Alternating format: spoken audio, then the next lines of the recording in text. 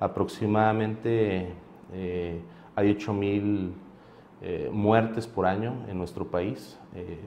Es la segunda causa de muertes en hombres y la cuarta causa de muertes en mujeres. La principal causa es el tabaquismo. Más o menos el 75% de los casos de cáncer de pulmón están relacionados con el tabaquismo.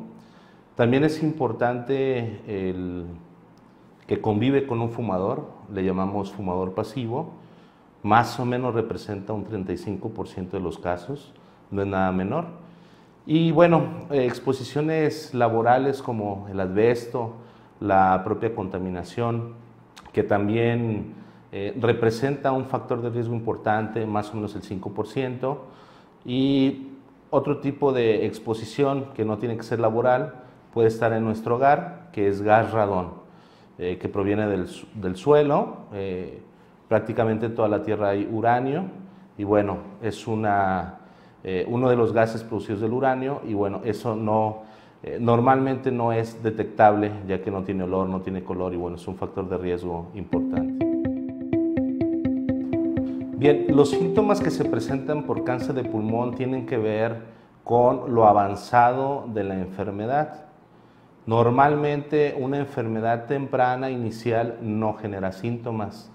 Desgraciadamente por eso cerca del 85-90% de nuestros casos llegan ya en enfermedades avanzadas, en enfermedades tardías, en donde los síntomas pueden ser malestar general, pérdida de peso, tos, dificultad para respirar, sangrado en la expectoración, es decir, tos con flemas, pero ya sea con sangre fresca o rayadas en sangre. Esos son síntomas, bueno, que nos deben de llamar la atención y buscar la atención del especialista de manera inmediata, más si tenemos el antecedente de que somos fumadores activos o que dejamos de fumar, pero que fuimos fumadores pesados. Bien, el pronóstico de esta enfermedad pues va a depender de las etapas clínicas.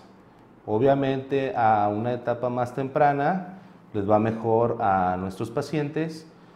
Normalmente una etapa clínica 1A tiene una supervivencia 5 años de aproximadamente 60-70%. Conforme va avanzando la etapa, pues esto se va disminuyendo. Estas probabilidades de supervivencia pues van a estar afectadas por muchas causas. El estado general del enfermo, la etapa en la que está, si está en una etapa temprana o avanzada, pues va a estar directamente relacionado a la posible respuesta a los tratamientos.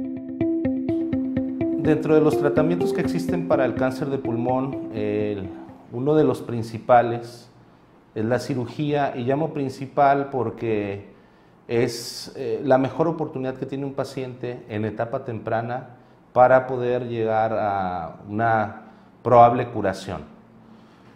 Como les había comentado antes, el 85-90% de nuestros pacientes llegan en etapas avanzadas, en donde ya la cirugía no juega un papel fundamental, sí está presente, pero ya el tratamiento se vuelve un poco más complejo, en donde tiene que entrar la quimioterapia, las radiaciones, la inmunoterapia, las terapias blanco, etc.